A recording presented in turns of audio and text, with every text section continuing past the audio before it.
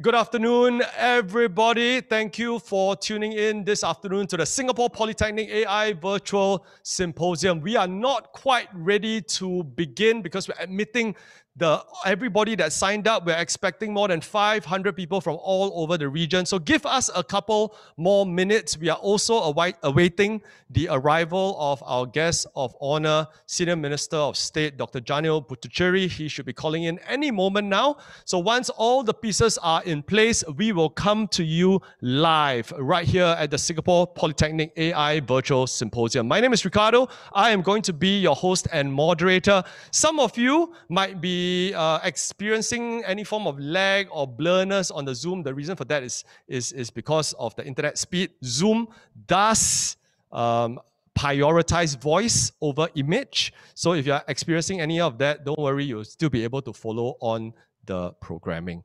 We will be having question and answer, so I suggest that you familiarize yourself with the question and answer function. Thank you very much. We will come to you live in about 5 to 10 minutes time. Thank you.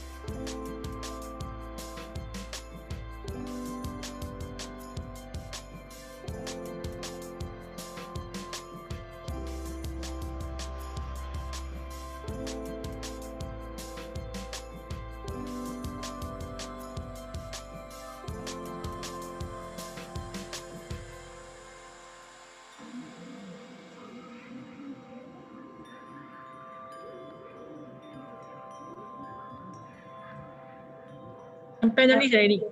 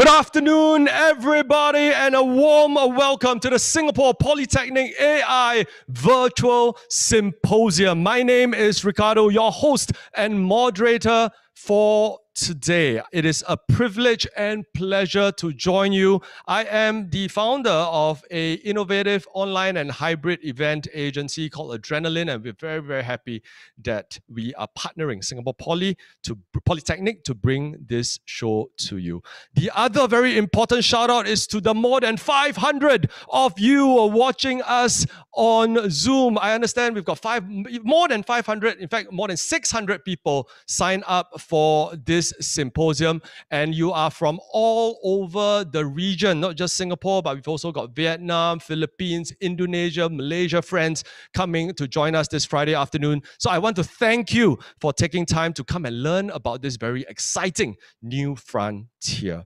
Now, if you're planning your afternoon, the whole programming will take about 90 minutes, give or take, and it will cover 2 keynote addresses, one from AI Singapore, another one from our friends and partners at UOB, where you will be able to ask questions that will be answered at a panel discussion a little bit later in the show. So I would like to get everyone familiarized with the question and answer function on Zoom. That should be at the bottom of your screen. There is something that says Q&A.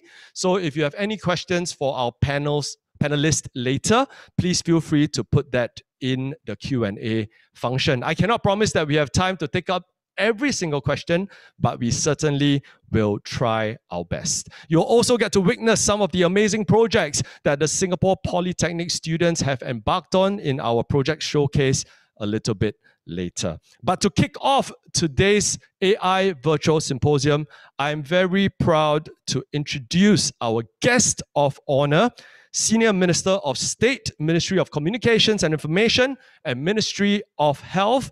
I'm very privileged to have Dr. Janil Puthucheary here with us. SMS Janil, hello, good afternoon. Hello, good afternoon. Hi, good afternoon. Thank you for inviting me here. Hi, good afternoon. Well, I'd just like to make a few opening remarks. Thank you to Singapore Polytechnic for putting this together and for inviting me to join you. I'll make a few comments about the role that government can play in supporting businesses in their digitalization journey. And COVID-19 has reinforced this imperative for businesses to be digitally ready. And businesses can build a competitive advantage by using artificial intelligence responsibly. That responsible use and that early demonstration of responsible use will drive consumer trust, consumer confidence. And businesses are encouraged to refer to resources like our Model AI Governance Framework that we've developed here in Singapore. It comes with an implementation and self-assessment guide for organizations, and also a compendium of demonstrative use cases so that businesses can learn about how to deploy AI in a manner that facilitates innovation, builds trust, drives confidence. And this adoption of AI will help businesses sharpen their competitive edge and expand market opportunities. The use of AI may well be to perform functions such as data analytics on consumer preferences, customization of products and services, and also the streamlining of enterprise processes. SMEs and startups are also encouraged to explore AI Singapore's AI Makerspace, which provides a platform for a suite of AI tools and datasets and engineering services for businesses to get going on their AI journey.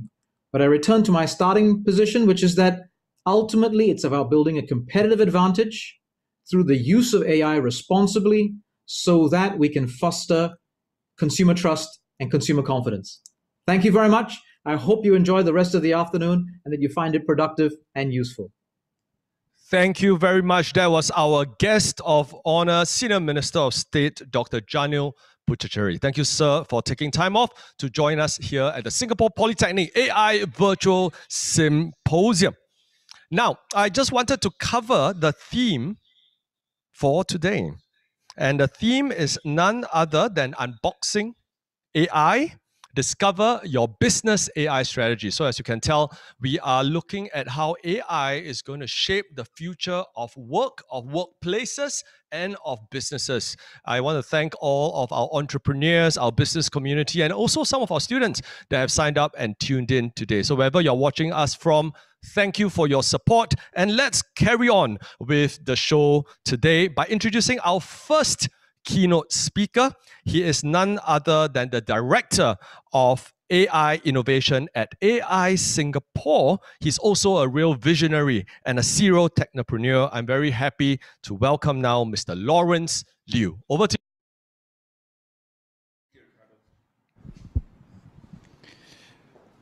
Good afternoon, ladies and gentlemen, and friends from all over the region. Firstly, I'd like to thank Singapore Polytechnic for inviting me to this AI Symposium. There's now a lot of buzz about AI, and it may seem overwhelming to a lot of companies here. And this is one of the reasons why the Singapore government decided to start AI Singapore back in 2017. We have developed a range of programs to help boost Singapore's competitiveness, bringing together our AI researchers, engineers, together to make them available to the industry. We know we cannot do it alone, and hence partnering with Institute of Higher Learning like Singapore Polytechnic is so important to help amplify and accelerate our work. Now, let me share some of AI Singapore's programs, and in particular why it is important for companies and individuals to get on board the AI revolution. AI Singapore, like I mentioned, was started back in 2017. We have several coordinating agencies that we work closely with, from NRF to IMDA, EDB, IHIS, Smart Nation Office. Our researchers and research pool comes from the various universities in Singapore, including A-Star, but we have now extended our partnerships to the various polytechnics, including Singapore Polytechnic. And our mission really is to build deep capabilities in AI for Singapore to create both social and economic impact. And the other super important point is to create more AI talents in Singapore. One of the ways that we are helping our companies to accelerate the adoption of AI is through a program we call the 100 Experiments. We have helped Sabana Jurong, in this case, to build a predictive maintenance for HDB lifts. We have helped an SME, a very large SME here, to create new digital services. For this SME, it was for micro-lending. We have helped a startup to analyze driver behaviors on the road. We have helped another startup to do chronic wound diagnosis. This is a very popular one, a Singlish speech-to-text engine that is now being used by several agencies. And we also have some companies who are interested to license this technology. We have helped agencies to detect suspicious behaviors of vehicles in our Singapore streets. We have helped a big MNC here to basically predict what sort of products that they are producing that may have high return rates, and other medical diagnosis AI systems. Now, these are some of the projects that have already been done and completed. In AI Singapore, we are supposed to do 100 over the next 5 years, and of this, we have already completed 20. We have approved 50 over projects, so it's ongoing. Now, one of the things about the AI Singapore program is this. Well, we want to do a lot of these projects. AI Singapore ourselves was also hampered by the lack of talent, Singaporean AI engineers in particular. And what we did was to create an apprenticeship program that has taken off. And today, we have hundreds of Singaporeans applying to join the program every time we run a recruitment drive. And this apprenticeship program have enabled Singaporeans who are super passionate about AI and machine learning to actually cross over into this exciting field. Okay, some of them may have a computer science background, but 80% of my apprentices are not from a computer science background. They are engineers, bankers, lawyers. I don't have a doctor yet, but I think we may get a doctor soon. Other talent development capabilities that we have developed over the time is really driven by gaps that we see, obstacles that we see as we're trying to get companies to adopt AI. Obviously, we need Singaporeans to apply to get into our apprenticeship program, but the technical barrier is quite high. And to help them overcome that barrier, we created a field guide to teach them, to tell them what exactly you need so that you can apply and get into our program. We created AI for everyone to demystify AI so that when we talk to a manager in an SME, he's not afraid of bringing AI into the company through the 100 experiments and then losing job. He understands what AI and how AI can help him. We created other programs to enable more working professionals to get into AI. We did not forget our students, right? We created AI for students, AI for kids, to get even our primary school kids excited about AI. And to make sure that all the AI talents that not just AI Singapore is training, Sing Poly is training, other institutions are training. There is a national benchmark, a national certification, sort of where people will understand and recognize the level of expertise there is. We've created a certification where we call them AI Chartered Engineers. Dr. Janil mentioned about the makerspace. The makerspace intent really is to bring to the SME ecosystem AI advisory services, pre-built solutions, platforms, data sets, which the SME can easily adopt to start their AI journey. Now, one of the big concerns that we always hear is, will AI replace your job? No, it is not going to be AI. Now, before we get into that, AI will replace tasks. Now, in a single day, in your job, you have multiple tasks. You have one job. Some of you may have two jobs, but in a job, you have multiple tasks. And what really will happen is AI will replace those tasks. And just because those tasks are replaced doesn't mean you can come to office later. Your boss will give you new tasks. So it's really important to learn to keep upgrading and plus skilling yourself as you progress in this AI revolution. So AI will not be the one that will replace your jobs. It is professionals who use AI that will replace you if you don't use AI to make yourself more productive, being able to do your job faster, better, not necessarily cheaper, but higher value add. So with that, I'll end my talk. Thank you. Thank you very much, Lawrence. And that, ladies and gentlemen, was Mr. Lawrence Liu from AI Singapore. We'll be hearing a little bit more from Lawrence during the question and answer panel later. So remember, if you have any questions for Lawrence and his very interesting sharing, please put them in the Q&A function on Zoom. It's at the base of your screen. There is a Q&A button. Please click it and submit your questions for Lawrence. He will be joining us for the panel discussion in just a little bit. Next, ladies and gentlemen, we are happy to have our partners from UOB to give us a more commercial and private sector perspective on artificial intelligence. We have with us Executive Director and Head Enterprise Artificial Intelligence for UOB Group, Mr. Johnson Poh. Let us welcome Johnson. Hello, sir. Over to you. Good to meet you as well. Hi everyone, this is Johnson from Group Enterprise AI and Data Science at United Overseas Bank, UOB, based in Singapore. In this session, I will be sharing on the essentials of AI, paying close attention to what these concepts mean, why they matter in our context, and how we can develop these capabilities at enterprise scale.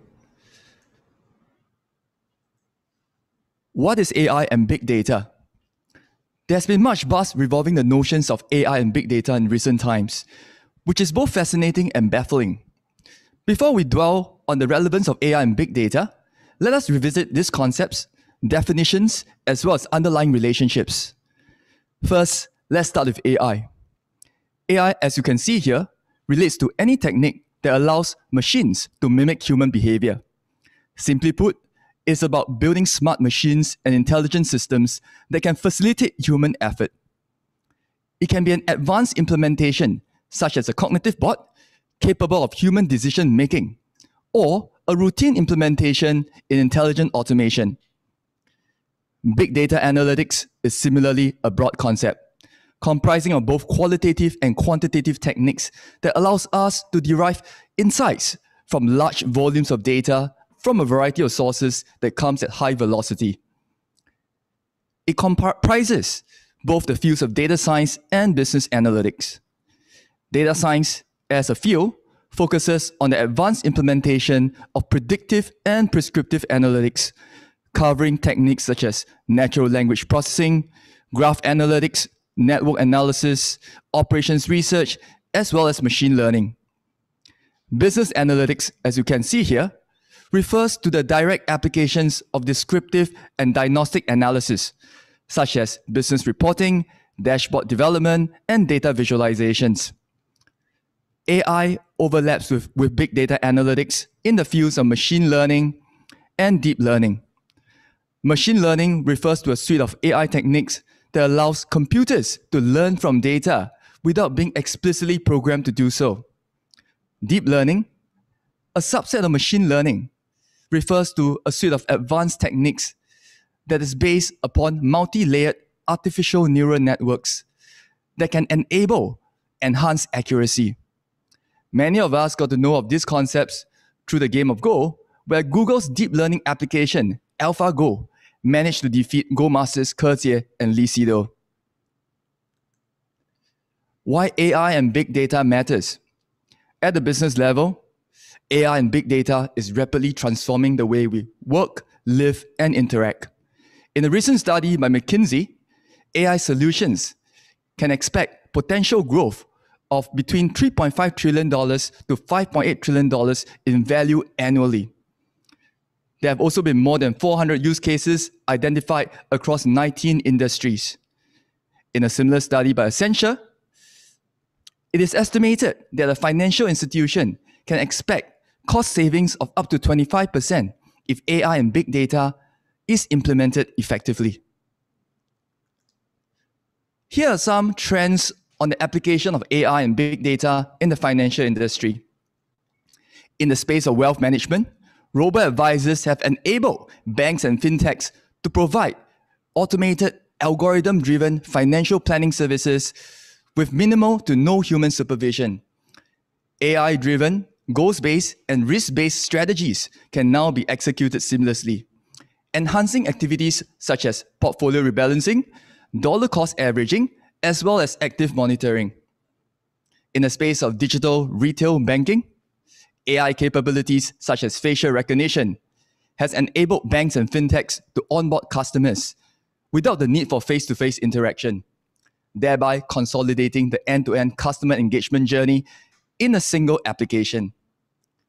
In the space of regulatory compliance, transaction surveillance for the purpose of fraud detection and anti-money laundering have traditionally been an intensive manual process where investigators dedicate much time, effort, and resources in managing large volumes of alerts in suspicious activities. Leveraging AI and big data and machine learning, banks are now empowered to analyze millions of data points to detect complex fraudulent transactions within a matter of seconds.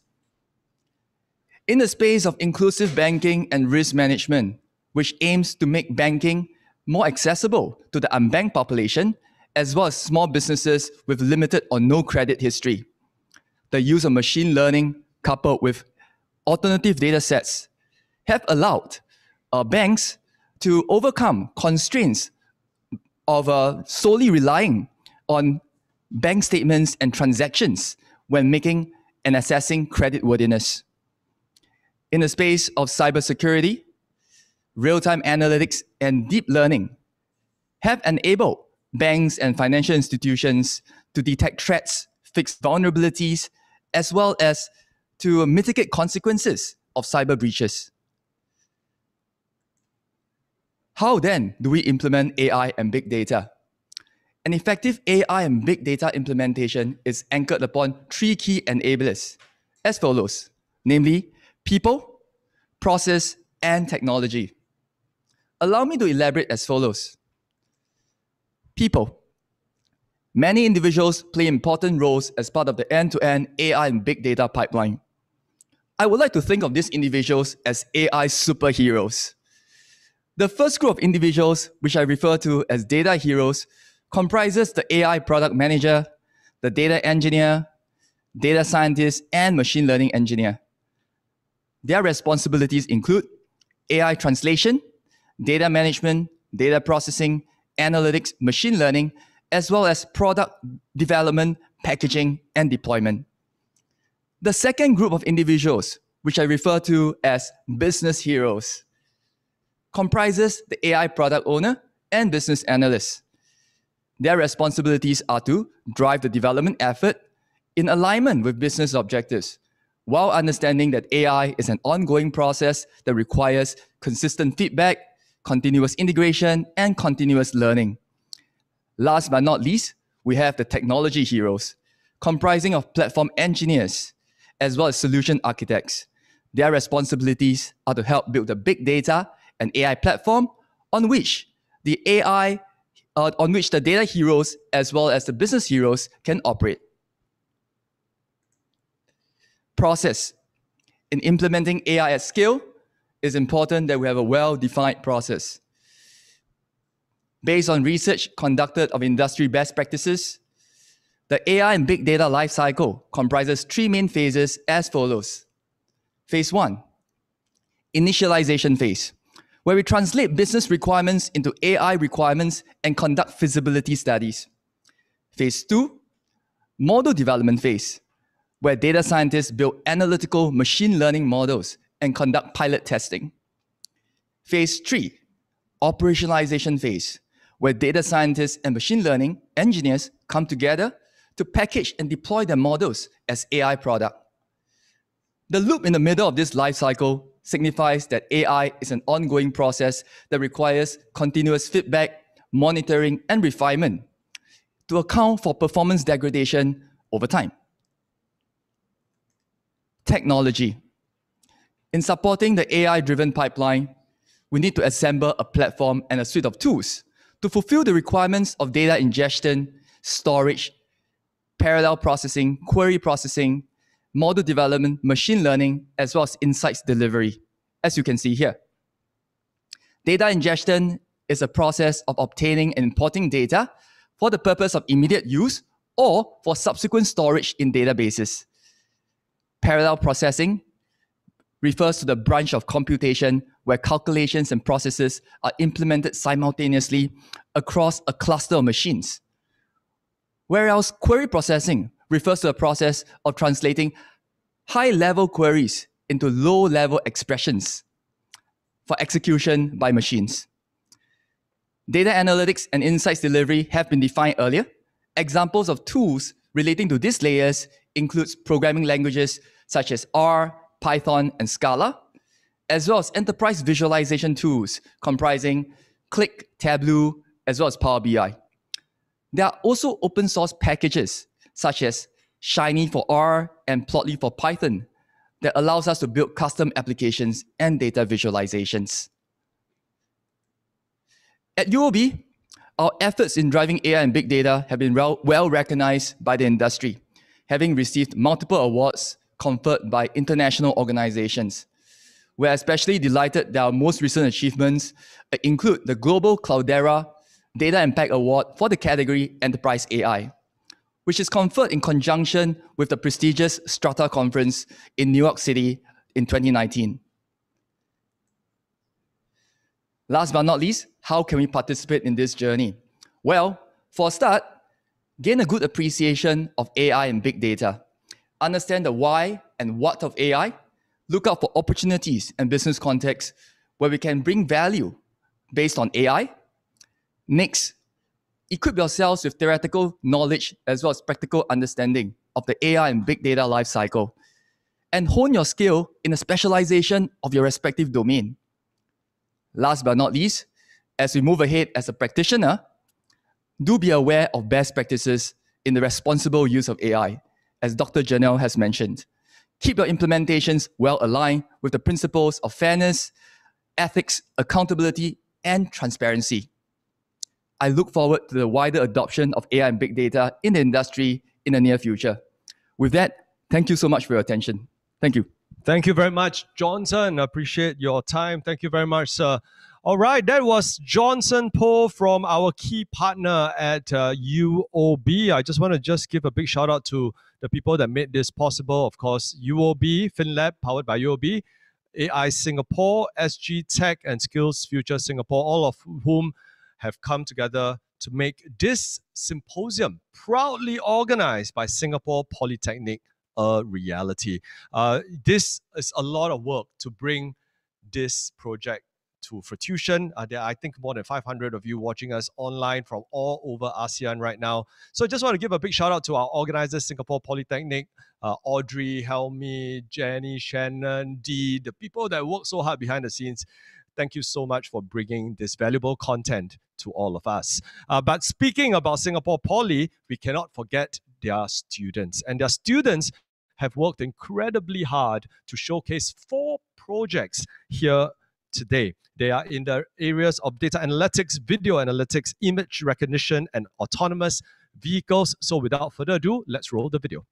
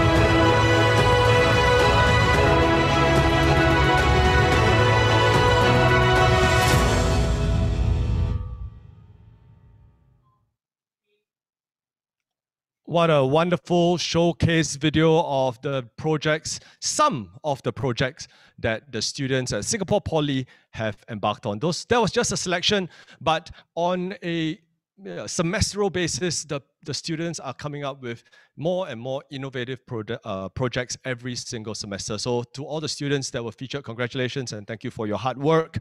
Now, ladies and gentlemen, we are going to go into our panel discussion, and you've heard from Lawrence and Johnson just now. I'm going to bring on my third panelist. He is from Singapore Polytechnic, and he's none other than Dr. Peter Leong, Senior Lecturer, Specialist AI and Analytics, and he will be representing the more academic angle of the conversation. Let me bring all 3 of my panelists on screen right now. Hello, gentlemen. Hi, Ricardo. Thank you. So as you can see, we have gathered a national perspective from AI Singapore represented by Lawrence. We have a commercial perspective represented by UOB and Johnson. And of course, an academic perspective, and this is represented by Peter from Singapore Polytechnic. I'm going to get everybody to keep your questions coming in. I already see about 6 or 7 questions in the Q&A function on Zoom. So it's going to be, I've got about 30 minutes with the gentleman, so I think I can afford to get to about maybe 8 to 10 questions. But CK actually asked the question I wanted to kick off with, which is, gentlemen, what excites you most? What excites you most? I'm going to kick off with a more general question, right? AI, Johnson, as you mentioned, it has so many different realms.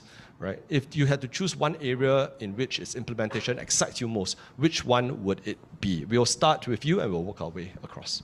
Yeah, I would like to follow up on my point earlier about AI being a multidisciplinary process. So in fact, this is exactly what excites me. As you can see, different people and different professionals, different processes can all play a role as part of this journey, right? In fact, you're just looking at the number of people involved in the AI journey alone, just focusing on those technical roles, you can see that there are hosts of opportunities, right, for you and I, for different types of professionals. Even if you're a business professional with no background, with no technical background in computer science and mathematics and statistical modeling, you can still play a part as part of this end-to-end journey, right? As you can see, we have data heroes, business heroes, as well as technology heroes, and they all play equally critical role as part of this end-to-end process of delivering the AI product. So this is something that really excites me, is because everybody can play a part.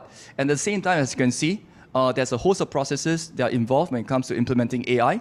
right? This is an iterative process. It's an ongoing process of continuous learning, integration, and improvement. And it's this vibrant as well as dynamic process that really excites me the most ultimately at the end of the day. Thank you for that, Johnson. Thank you. Lawrence? Yeah. So in AI, there are several techniques or technology that has really progressed very far. In particular, computer vision and natural language processing. So these are two areas that personally I'm very excited about, and also which AI Singapore is working on a lot of projects with the industry in these two fields. But what really get myself, my team super excited about AI is really the ability to train the next generation of Singaporeans to get into AI.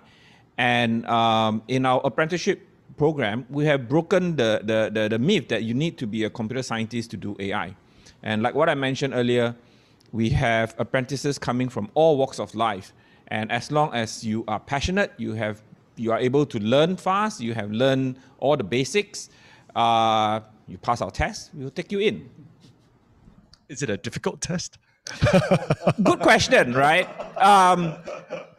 Our apprenticeship program is so popular now that we actually appeared on Hardware Zone, Eat Men Drink Women Forum, and someone actually mentioned that it's actually easier to get into Harvard than to get into the AIP program. So there is some prep work, and maybe that's where Singapore Polytechnic does come in. I'm going to go over to Peter now. Peter, what excites you? What excites me? Well, AI is a superpower, right? It makes you into a data superhero, like what Johnson mentioned. So what really excites me is that it's actually a technology or a tool that actually expands the human capability to be able to recognize things or patterns that elude the normal human being. The other thing which really excites me is that AI is becoming much more pervasive than in former times. AI is actually not a new field. It's actually been around since the 1950s, but there has been a resurgence of AI in recent years. And the other word which I would actually think excites me about AI is that embedding. AI is getting embedded into many things that we are using every day. Think about Siri in your smartphone. Okay, that's a very obvious one. You can ask Siri to do various things. But another more subtle one is that actually any picture that you're taking with an iPhone or a Samsung phone right now, or even a Huawei phone, is the AI in it that actually enables it to take amazing pictures with a reasonable sensor. It's actually embedded within the capability of the device itself. And you wouldn't actually think about, hey, I'm using AI when you take a picture with iPhone or Samsung. Thank you very much, Peter. Peter, I'm gonna stay with you as I go on to the next theme, right? And this theme really is sort of where we are vis-a-vis where we need to be, right? From a student perspective, from a national perspective, from a company's perspective. So from our students' perspective, how ready would you say, as you look at your students on a day-to-day basis, are they equipped? Are they curious enough? Do they have the base skills required as we embark on this journey from an academic perspective? Thanks for throwing me that question. Actually, to me, I'm in the education sector and I'm teaching in the Singapore Poly. My students actually, to them, the digital domain is like duck taking to water, right? So I also teach students from the night classes as well, from adults. And to them, some of these older students, actually, the domain is not so natural to them. So actually, our younger students have a tremendous advantage in terms of being very ready for the technology. And I think one of the things which actually drives AI in the modern age and why there's a resurgence is actually really the internet. Because of the growth of the internet, because of the growth of mobile devices, you have actually gathered so much more data about people, about the world, and that presence of data coupled with more capable computing power really drives the development of AI today. Thank you. It's good to hear that the young people have a natural curiosity and are equipped at least to start the journey. I want to ask a question of Lawrence, and this is actually a question from one of the attendees, right? Which is where Singapore is vis-a-vis, let's say, the region or even globally. Are we considered ahead? Are we just in the journey? I mean, I know a country like China, for example, feels like they have made lots of progress. So where are we as a country, sir? So that's a good question, right? So I sit on several committees, and some of them are international committees. And if you know, when I started with AI Singapore, we thought that okay, AI Singapore bring Singapore being a small country, we are would think that we are quite far away, but in terms of AI research, there are several indexes that academics look at, and Singapore is actually ranked one of the top in AI research. Okay, as we interact with other colleagues all over the world, everyone is actually very impressed by AI Singapore various programs, and the way that we run our 100 experiments, the way we do talent development. We have not just countries, we have other organizations, foundations that are coming to us to say, teach me how, show me, explain to me, walk me through the ropes, what's the playbook to run an apprenticeship program. So I think in terms of policies and programs, AI Singapore is really, or Singapore is right up there. Obviously, in terms of AI applications, you have China, the use cases there are huge. But don't forget, like what Peter mentioned, AI actually has been around for a very long time. And there's actually a lot of AI being embedded and used by everyone. It's just that it's becoming a lot more visible today. So yes, China is ahead in terms of large-scale implementation, but there are a lot of SMEs, a lot of startups that are already deploying a lot of AIs here today in Singapore. Got it. Thank you very much, Lawrence. Johnson, today's theme is actually extremely related to your space because it's about discovering your business AI strategy. Tell us a little bit more. What's going to happen for businesses that know what AI is all about vis-a-vis businesses that have absolutely no idea? So sort of, is there going to be a huge divide between businesses that implement and don't implement? Right. I guess from a business angle, as I mentioned, there's clearly a value for AI. And if you recall what I've mentioned within my presentation as well, there's a good potential of generating between $3.5 trillion up to $5.8 trillion in value annually, right, with regard to the commercial space.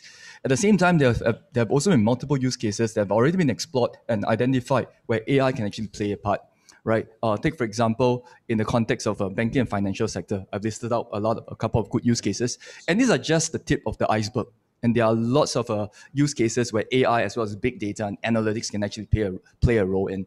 So I guess moving forward, especially in our current situation, right, post-pandemic context, where a lot of our interactions actually moved from a physical kind of context into a digital space, there will be an increased role that AI as well as big data will play a part.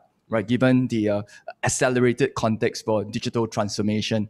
So this is where, I guess, as you mentioned, AI and big data, if a business knows how to harness the capacity as well as the potential of AI, it is going to provide you with the competitive edge versus another organization that may not be able to embrace these capabilities as quickly. Right. So in short, I guess there are numerous opportunities, right, in the business space. It's really all about how we can connect the techniques, or what I call map the techniques, right, to the right use cases, identify that, and be able to execute that in a scaled as well as accelerated pace. Got it. Thank you very much. So clearly, if you are a business owner watching, it's time to either start or hire someone that can help you start looking into this space. Now, we are about halfway through the question and answer, and like every good movie, right? About halfway through, you have crisis, you have difficulty. So I want to move the conversation a little bit, gentlemen, into some of your concerns. All right. I mean, things like data privacy, cybersecurity, getting lost in social media, TikTok videos. So can I get everyone to share with me as AI becomes more pertinent, right? As your phone tells you it's time to stand up, as your watch tells you what time to wake up and how fast your heart is beating, what are some major concerns you see in terms of AI implementation? Perhaps we'll start this time. I think we can start with Lawrence, and then we'll work our way. So just was it 2 days ago? Someone sent a PDF to a private mailing list, and I was looking through. They were trying to explain AI through comics. I was just glancing through, what they were doing, and I saw a statement that in the comics it was stated, right. Now you can use AI through simple API calls or web calls without understanding or knowing data science. That's actually very, very dangerous and actually very, very irresponsible. So I actually raised that up, and publisher agreed, and actually they retracted the document. Today, there are AI today, if you know, you can actually deploy it very easily. Okay. But that's if you know. If not, it's going to be garbage in, garbage out. And that's why you get into various fiasco, like, some of the big US companies got into last couple of months. Because yes, it can be very easy to use an AI algorithm, but if you are not trained in the fundamentals, you're going to train the algorithm wrongly, and you're going to get into issues. So that's to me is the biggest concern, and something that we stress to users, to industry partners, to our trainees, and so on, right? To people we meet, that yes, today you have very easy to use AI algorithms, auto ML, and so on, but it's going to be garbage in, garbage out if you don't understand the fundamentals. So that I think is a very clear message, right? Get your fundamentals right, get your basics right before stepping into the space. Maybe allow me to chip in here as well. So as Lawrence mentioned earlier, I especially basically relate very well to what he has mentioned, because in our daily operations as well as in our business, especially when it comes to interacting with customers, a lot of us use chatbots, right, to interface with our customers. So the context for chatbots here is that it's actually extremely simple to build a chatbot. Right. I think given our technology stack, as well as services provided and enabled by our tech companies, as well as cloud service providers nowadays, it actually takes us a couple of minutes just to deploy a chatbot. But it's extremely difficult and challenging to build a chatbot that's really good, that really functions as what it should be. Right, so therein lies the context for why we should really practice the responsible use of AI. Right, first of all, in understanding the inner workings, right, the context for AI, the algorithms, as well as the data that we feed into the AI models, in order to build a solution, all right, that is capable, relevant, and ultimately something that will generate value and enhance operational efficiency, right, for both our employees, customers, as well as the practitioners. Over to you, Dr. Leong. Let me echo the experience of another Peter who's a superhero. Peter Parker, also known as Spider-Man, once heard from Uncle Ben to tell him that with great power comes great responsibility. So this is very true for AI as well, right? It really enhances our ability to do a lot of things, but with that great power, I think we have to be very much more responsible in our use of it. So I want to thank Dr. Putticherry for starting off with his opening address to just remind us that the responsible use of AI would actually help to drive the technology forward. So much my other fear for AI is that actually, to a lot of people, actually, they are very much hung up on the past, right? So actually, AI allows us to do away with many of the things that we took for granted. I always tell my students that if you go to your computer and you look at the save button, it looks like a diskette. And they all look at me blankly and ask me, what is a diskette? They don't know. Actually, my students, 16, 17-year-old, they have never seen a diskette before. Those who are older in the audience probably know what it is. Actually, it's a storage device. And today, we are all very used to using a keyboard and mouse. And we have also devices. For example, when we want to go into a lift, we have to press the button to get the lift. Along comes COVID, right? And actually, it would be much better if we could just voice activate it. Imagine voice activation for everything. Voice recognition is already a very advanced technology. It's very, very accurate now. I would say above 90% accurate most of the time. So why aren't we using it more extensively? Why are we still using a mouse and a keyboard? And I think this is just very ridiculous way of thinking about things. We are just too used to the technology because it's been around for a long time. Actually, AI opens up a lot of venues for us to really rethink about the way we are doing things. Thank you very much, gentlemen, on a word of caution. All right, but at the same time, optimistically, if we get our fundamentals and basics right, that would be a good start. Now, I want to talk a little bit about a lot of people in the Q&A function is asking about specific industries. So I think it's going to be a bit too time consuming to talk about, okay, just AI in medical or AI in music. For example, I've got Xuan Ming that has asking how has AI been used in music. I have another person asking about AI in the medical industry, computer science.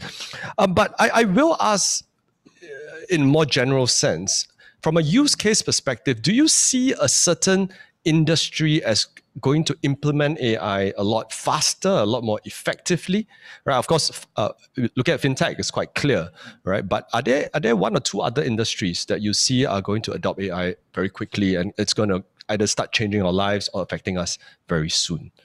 And whoever's ready, from a Well, AI today are like what Peter said, right? It's already embedded into all your consumer devices. So you're already using AI and it's affecting you on a daily basis. But to me, the biggest impact of AI is going to be in healthcare. AI will not cure cancer. But hopefully, right, with AI and IoT and sensors, right, we can detect cancer cells or markers so early in advance that it doesn't become life-threatening at all. Imagine waking up, going to the toilet, doing your business, and you say, hey, we detect something different in your urine. Please go and see a doctor within the next 6 months.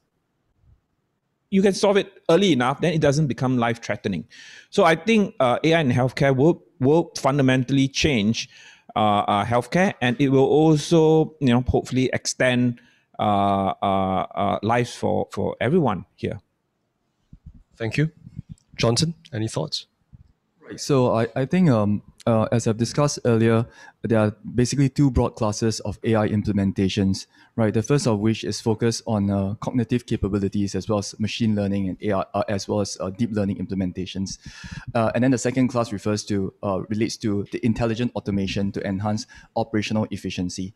The first class of problems is pretty much dependent on the data that we can actually feed into the models so that the machines can actually learn based on past experiences, insights, as well as historical data, so that it can basically form patterns and create functions that can facilitate human decision making. So I would like to take on a more agnostic context to the application of AI. I totally agree with Lawrence that I think healthcare is one of the industry where AI can actually play a very major role in, as well as financial industry, as Ricardo has mentioned earlier as well.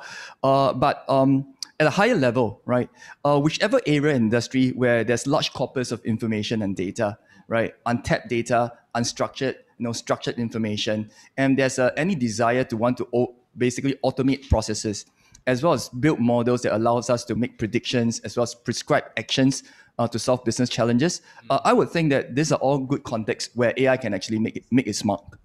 Yeah. Dr. Leong, do you see potential in any particular space?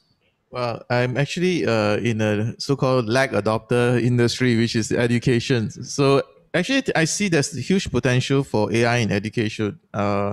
Unfortunately, it has not been known as one of the lead adopters, unlike fintech or even manufacturing. So that's one area which I hope to see AI grow more. How it can help students learn better, how we can personalize education at a deeper level.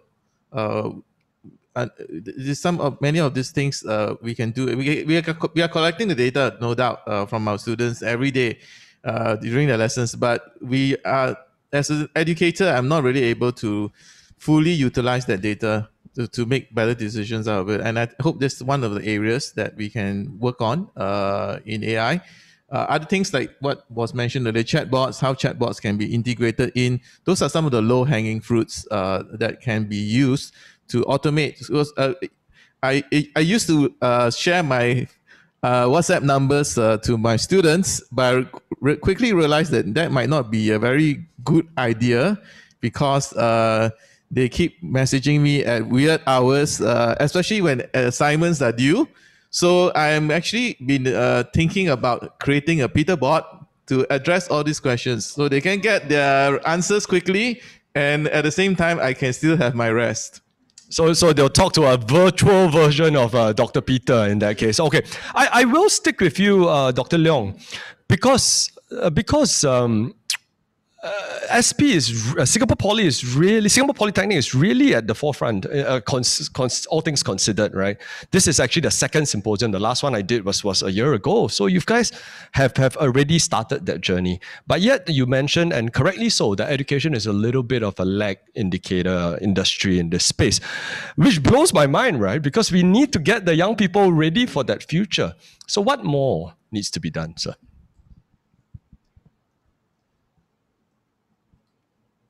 I think, first of all, thanks for helping us to organize this symposium as well. I think the message needs to go out more.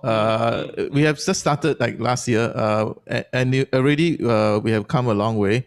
Yep. There's still a journey ahead, but I think more people need to be involved. Besides the few people who have gotten this started, I think it's actually every educator can potentially use AI. There shouldn't be any fear. It's the tool. It's not something that will trip you up. You can actually expand what you are able to do a lot faster, a lot more effectively. So I would just encourage more educators, besides those people who are teaching AI directly, take advantage of the capabilities that AI is able to present to you, and just use them in your lessons. I'd like to add to that, right? That's super important, and but also there's another dimension. Educators need to understand, AI, the use of AI, and importantly, they need to update their materials to take into account that the future of work will be one where AI is going to be there, and whichever graduate you are training, whether it's a doctor, a lawyer, accountant, will have to know how to use an AI tool and understand how AI works in their domain. So I had a very interesting conversation with a senior partner in a law firm many years ago, and he said, as a young lawyer, he had to spend many hours in the library to when trying to put together a case with his fellow junior lawyers and come up with a case, a summary, and then present it to the senior partner to say, okay, this is how we should fight the case. These are the historical judgment, and so on and so forth. But moving forward, it's a press of the button, and 30 seconds, the summary is out. And the junior lawyers coming out from NUS law faculty, let's say, will no longer have the experience of learning, going through that library experience, spending hours working through huge amount of past cases, right? That learning experience will have disappeared. So what professors and so on needs to teach will be, okay, now there's this AI tool, the future of work has changed. How do I need to create new curriculum, enhance my curriculum to take into account that this is how the new work is going to be done? All right. I have a few questions from the chat. Wenson and a few of you have asked to sort of localize the conversation a little bit, right? And we've spoken very broadly, concerns about AI. What are the opportunities? What are the threats? But in Singapore specifically, and I know, Lawrence, you've spoken about the different projects that AISG has been doing. But in Singapore specifically, what do you think we'll start seeing a lot more of? I know, for example, our identity card is now online, right? Some of these things. Will we be seeing more of that coming on board from a local context? In Singapore, what do you think we'll see a bit more? Maybe you start with Lawrence. So I think GovTech is working on a lot of very interesting projects that has AI and machine learning involved. I think in the news a couple of months back, you saw them working together with NEA to deploy that robotic dog to make sure people social distance in the park. I think quite effective, quite scary. The dog. So there will be a lot of this from a government perspective. But I think you're also seeing a lot of startups, even in finance and all, right? Especially, everybody is working from home and ordering food online. A lot of those apps actually have some form of machine learning and AI behind. They know what are your favorite food based on what you have ordered previously, past week ago, and then they may make a recommendation and so on. So we're going to see a lot of AI embedded into the apps. Johnson, do you see from a Singapore context, local context, any changes coming? I do see that there will be an increasing context for AI ecosystems, right, as well as data sharing and knowledge sharing opportunities and platform cross industry. Of course, in a well managed and well managed as well as a risk focused manner. Right, so I think this is certainly one area that we'll see a lot of developments in, and especially in the context of risk management as well, because I think both of them actually goes hand in hand, right? As we progress along digitally, right, there has been the progress in risk management as well as regulatory compliance as well as guidelines will also have to be in sync, right, so that we can actually manage this whole process in a well structured manner. Okay, Dr. Leong. What I see is that we are teaching students mathematics from primary one, from a very young age. And the mathematics have very wide applications in their life as they grow up. I think that AI being such a transformational technology will just move further downstream. I think it would not be something that we will start introducing only at a poly level. Although I know Singapore Poly is the first to introduce this at the poly level and will pave the way. But I think it will go further. It will go down to the secondary schools and possibly even down to the primary schools. It will not be at the same level, but I think the technology is so pervasive and so important that we cannot afford to actually delay until a later stage. Everybody should have an opportunity to at least know more about technology from an earlier age. Got it. Thank you very much, Dr. Leong. Okay, we are now going to move on really to the final segment of today's Q&A panel discussion. Thank you so much for all your questions, but I thought I would start wrapping up, gentlemen, with a theme of jobs and work within this space. Considering we are in the midst of a pandemic and a recession, this is one of the few bright sparks: technology, AI, digitalization. And there have been many questions on the Q&A function about really just starting out. But I want to be slightly more specific. How can we start if budgets are limited or knowledge is limited? So for example, Johnson, specifically for you, if I was an SME, right, as opposed to a big MNC ready to go, how do I get started? So the good thing about AI is that there are multiple layers to it, and there are multiple components to AI, and it's as well as its implementations. So I think the recommendation here is really to get started, right? The AI is actually for every facade of the hierarchy, right? No matter how big your business is, you can be a small business, you can be a medium-sized business, the SMEs, as well as large corporate organizations. And for the small businesses, right, if you're getting started, I guess there are certain advantages that you have in comparison to the large corporate organizations, pretty much because you're starting from a clean slate. Right, and because of the size, the smaller size of your organization, right, you can actually implement this in a more accelerated fashion. Right, there are less processes, right, and there are less legacy systems within your organization, and in fact, it offers you the perfect opportunity, right, to leapfrog. Right, you're not playing a catch-up game right here. If you're a small or SME kind of like context, you don't have to play catch-up to the big corporate organizations, right? Just like how China has leapfrogged beyond Singapore, right, as well as our region in terms of payment systems, the context is similar, right, for small, medium-sized enterprises.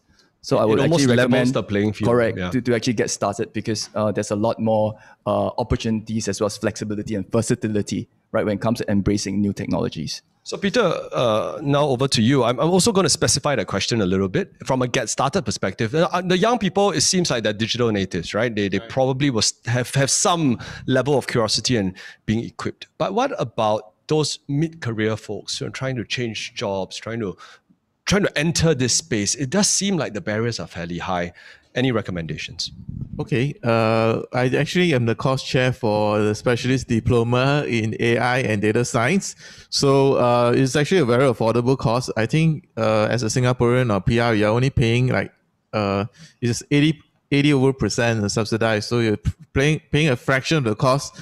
And it's an 8-month program. We really go deep into both machine learning as well as deep learning itself, as well as some of the AI applications. So sign up for the course. We have 2 enrollments per year.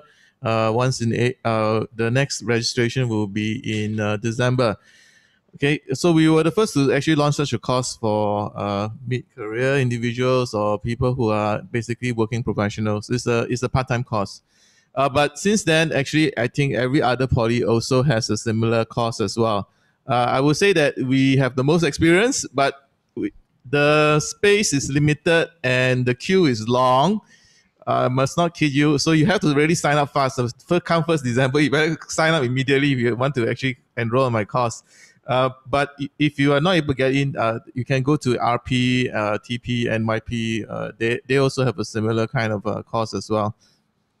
Thank you very much, Dr. Leong, for that commercial break. Much appreciated. I think you caught the ball very well there.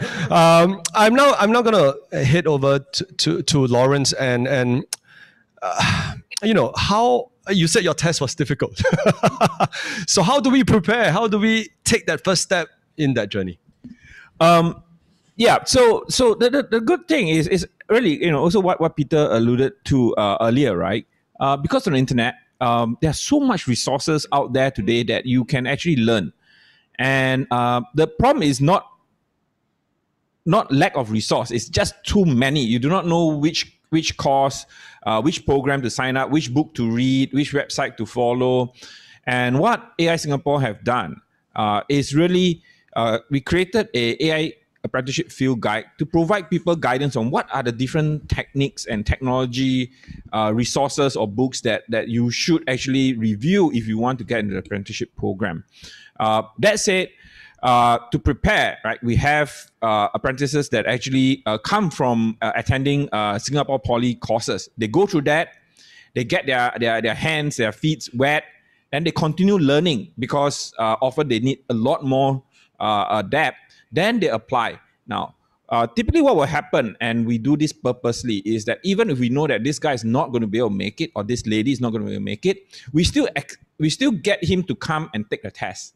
And when he say, oh, okay, it's really above me, I need to go and learn more, then he will then go learn and then come back and apply again. So we have people who are successful after their second or third try.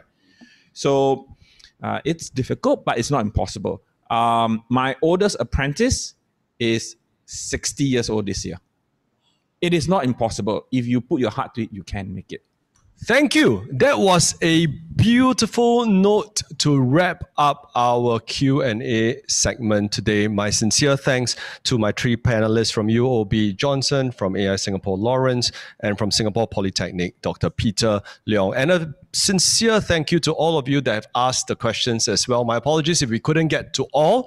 I tried my best to synthesize the different questions and themes, and I believe the panel has answered most of the themes very, very insightfully. So thank you to our panel once again. Now, ladies and gentlemen, we are going to move on to the next and final segment. And this is a surprise segment, not surprise, a bonus segment. And this is where Dr. Peter Leong will be speaking to us about the Business AI Canvas. All right, we're very privileged that he's going to share this very important tool with us, and it's very, very functional, right? At the end of the programming today, we will be able to share that file with you via QR code. So make sure you pay attention to Peter, because he'll be taking you through a very actionable, practical tool to kick off your AI journey. I'm going to hand the time over once again to Dr. Peter Leong. Okay, thank you for that. Well, I have the privilege of having the final word.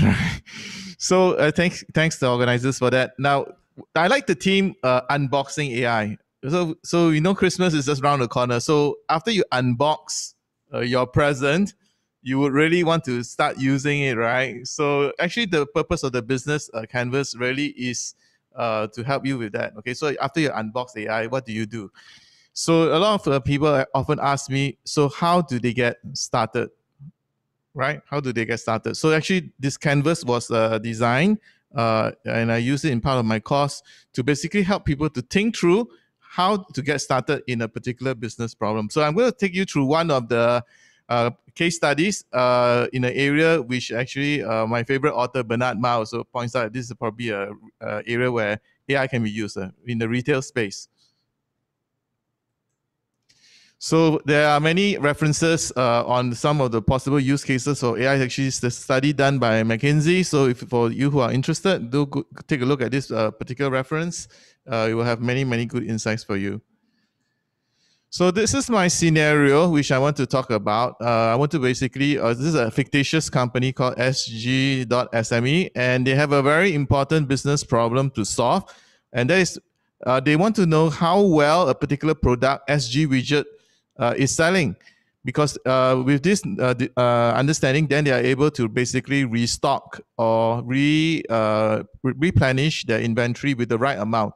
So restocking products with best sellers is actually quite crucial for many businesses around the world, whether it's a physical shop or it's an online shop. So having a way to predict how well a product is going to sell is essential. So one application area is really just to keep available stocks that are likely to sell instead of having a overloaded inventory with things that are very slow moving. So this is a scenario. So how are we going to think about this and frame it as an AI problem? How are we going to use AI to help this?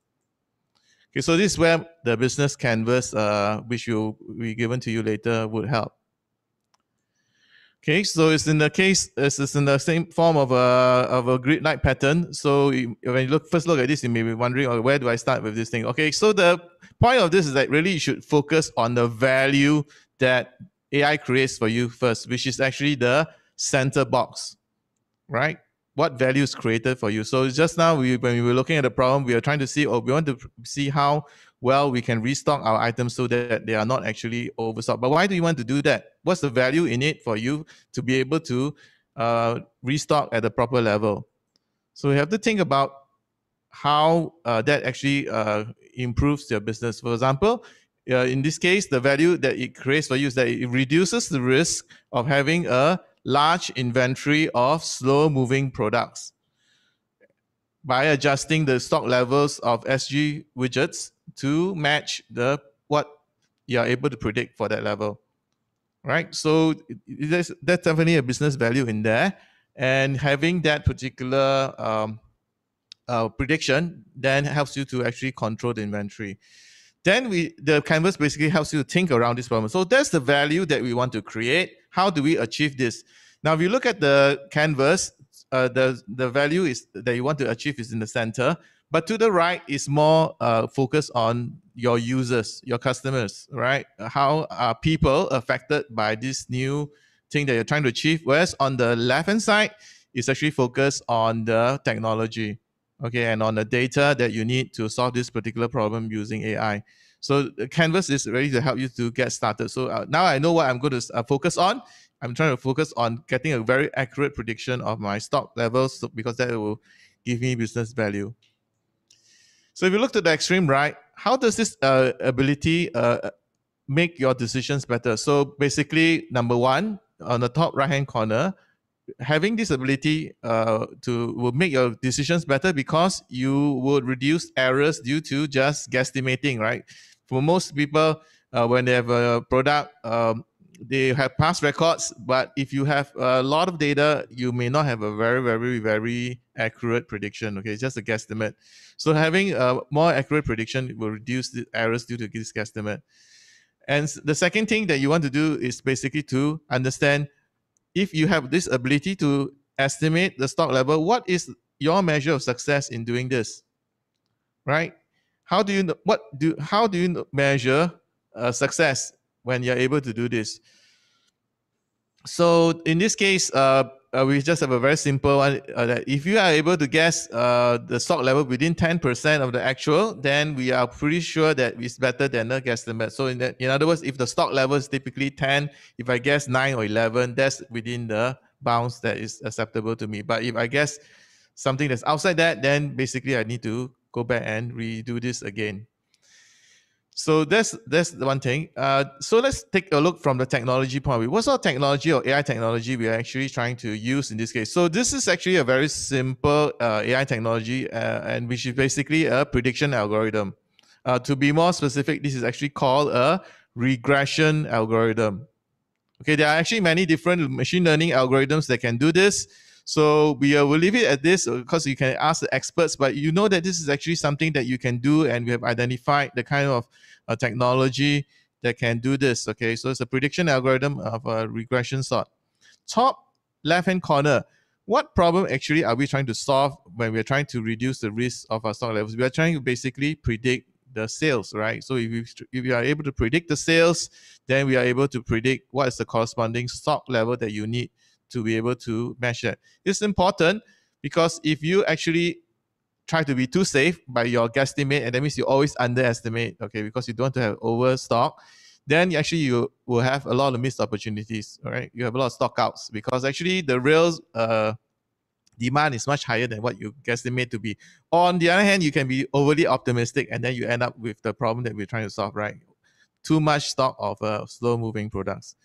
So those are the two things. So then we move into the more inner level. Is first one is how does this actually improve productivity? Okay, from a human point of view. So you're able to reduce error, but in terms of productivity, having a more optimal estimate of the amount of stock level that you need basically helps you to optimize your supply chain. Not only do you have less inventory, but you also need to ship less goods, right? Why ship unnecessary goods only for them to sort of gather space in your on your shelves?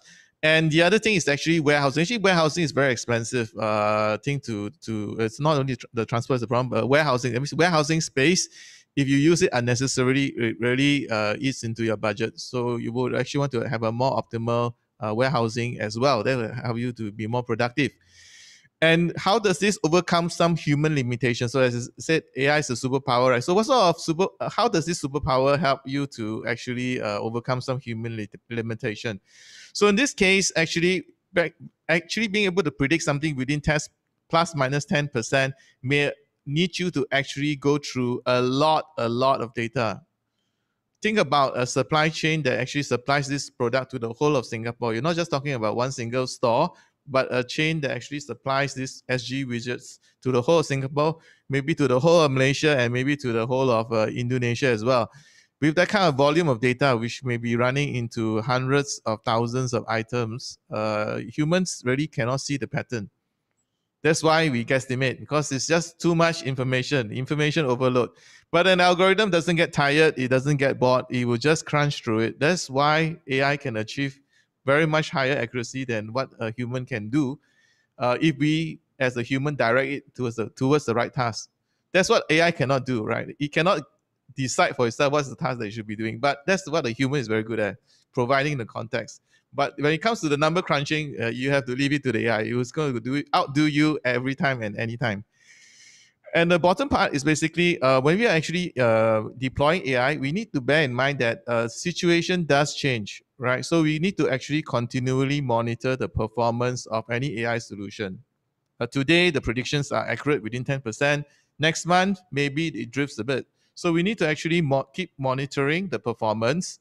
And this is also something which people often forget about when they deploy AI solutions. I've seen too many chatbots out there being deployed by companies hoping to improve the customer service, but they did not factor in that they need to retrain the chatbot, right? As the chatbot gets more input from the users, or the users start asking about other things, you need to retrain the chatbot. You cannot just fire and forget, right? So most AI solutions, because they learn from the data and the data actually changes with time, you need to have this preset triggers, okay, and plan the retraining or redeployment of the AI.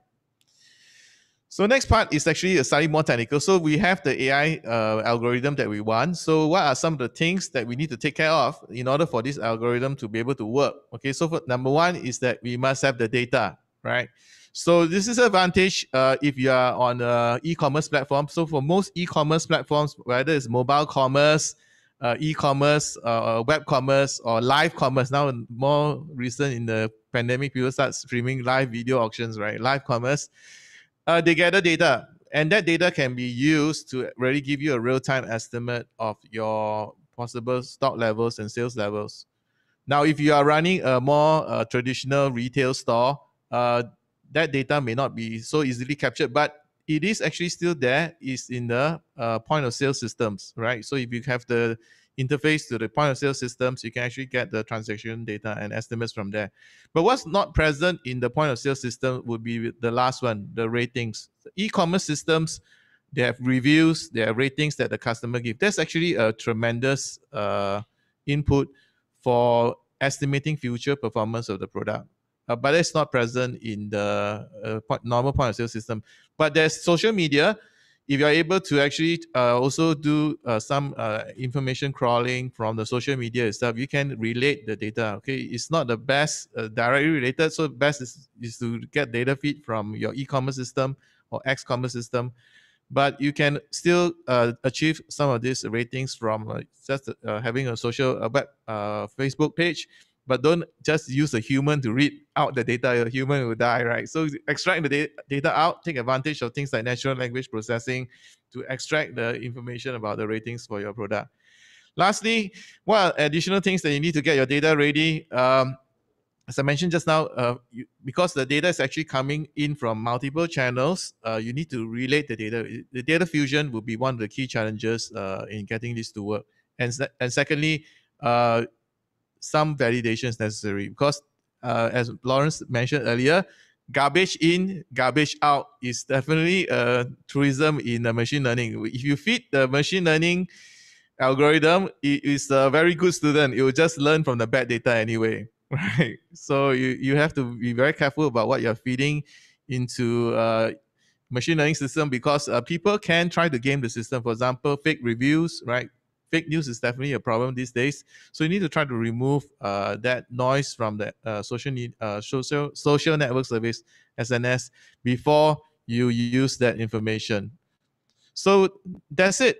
With that, we have taken a simple business problem and thought around about it. I hope this business canvas can help you on your journey to get started with somewhere in the AI world. Thank you. Thank you very much, Dr. Leong. Thank you, sir. You still got slides? You're done already? Done already? Okay, thank you, sir. Thank you very much. All right. And Dr. Leong has very kindly, and I know because depending on the screen that you are using, some of you for your screen, because it's a bit smaller, might not have seen the entire canvas. So I've got a special thank you gift for everyone. You can hit to this link on your screen right now. I'll also put it in the chat function below to download this canvas. Okay, just follow the link. It is also going to now appear on the chat function, and you can download your copy, high definition, of the Business AI Canvas Toolkit. This is our way of saying thank you so very much for joining us this Friday afternoon. We also would like to ask for your feedback on the areas that we did well and where we could have done even better by filling up our feedback form that's on your screen right now.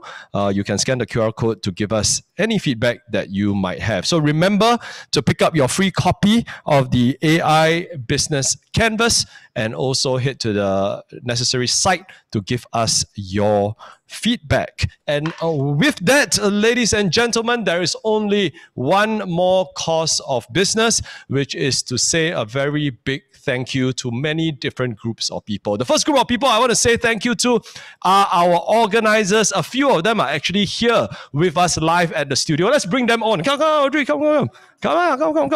Help me, all shy. Okay. So many of them are working very hard behind the scenes. They are a bit shy, but I really want to take some time to acknowledge them, right? Audrey, Helmi, Shannon, Jen, Dee, all of you that have worked so hard to put this together.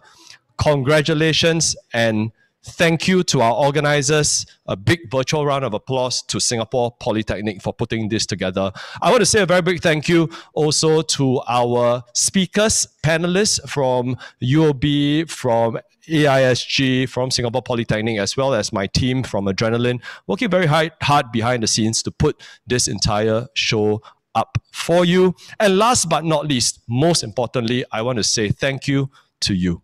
Thank you for taking time to learn, to educate, and to inform yourself about AI by joining us at the Singapore Polytechnic AI Virtual Symposium. This event is not possible if you did not give us your support and time. So thank you very much. And if you're embarking on your AI journey, all the very best. On behalf of everybody involved, my name is Ricardo. It is Friday. Have a good weekend, everybody. Bye-bye.